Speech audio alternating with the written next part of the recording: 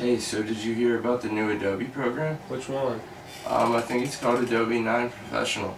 Oh yeah, I've been waiting for that to come out. I'm gonna try to download it off this peer-to-peer program called FrostWire. Don't do that. Don't you know anything about file sharing? No. What do you mean? Show me. Well, first off, downloading software through P2P file sharing should be avoided. But if you're going to download through P2P file sharing, you should know a few things about the programs that you're downloading.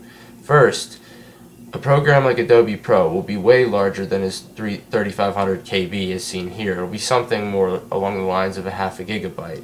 Also, notice that these files are zipped, making them potentially able to sneak past your antivirus software and potentially infect your computer. You can really hide programs and other files you download? Yeah, actually you can. That's how most people get their computers infected. It's as easy sometimes as entering your email address with some of the programs you can download off the internet. Really? Yeah, actually I can show you right now. This program is an example of a program that a hacker would use to log your computer. He would attach this to another exe file and put it for share on LimeWire. And by entering his email address and his password, he would receive real-time updates of your screen captures, key logs, as well as the programs and other things that you opened. Alright, now that I got this spy program all set up, I'm just going to go ahead and put it up for share on FrostWire. Alright, I don't really care. I want to download this program anyway. Alright dude, whatever you say.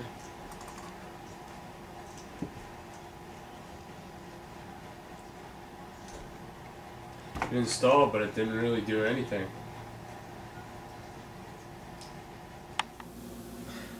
Now, the reason that my brother installed this program and didn't see anything load up is because Key++ is designed to run hidden in the background. It disguises itself named as another processor application and sends emails every couple of minutes. Now, in the next screen, I'll show you what the hacker would see on his email address whenever he loads it up to look at the things that have been sent from the program that he got onto the other person's computer. Now, me, playing as a hacker, after posting this file up for download, had my brother download it.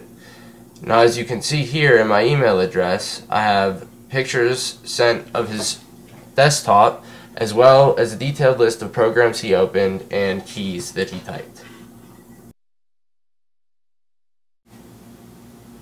Key logging is just one of the many ways a hacker can infect your computer and view files without you wanting them to, and without your knowledge. I hope through this video you can see the inherent risks with P2P file sharing, and if you decide to continue to use P2P file sharing, you do so with caution. Thank you.